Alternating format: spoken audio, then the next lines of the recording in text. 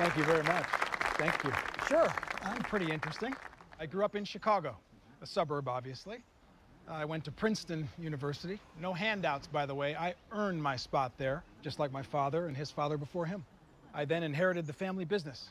And in just 18 years, I grew Norwalk Materials from a $90 million company to a $94 million company. One second. Hey, Janet. Hi there. Perrier. Why don't you tell us about a time when things didn't come so easy to you? Look, I've had my share of disappointments. I smartly bought Netflix stock at $38 a share, but I couldn't cash it in before I died. So all that money's going to my dumb kid. But you have to press on, right? In the words of Martin Luther King Jr., who I personally believe was a great man, he said that when life knocks you on your butt, you jump back up and start throwing haymakers. I'm not sure he said that. No, he did. You're wrong. For me, Eleanor, it's all about taking personal responsibility. Not enough people do that.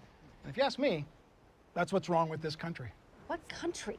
This was fun, Eleanor, but I have a tea time. Daddy no golfy, daddy get cranky. So, Chad, Duck Lady, nice to meet you. Thank you. Thank you all very much. You were great. A car?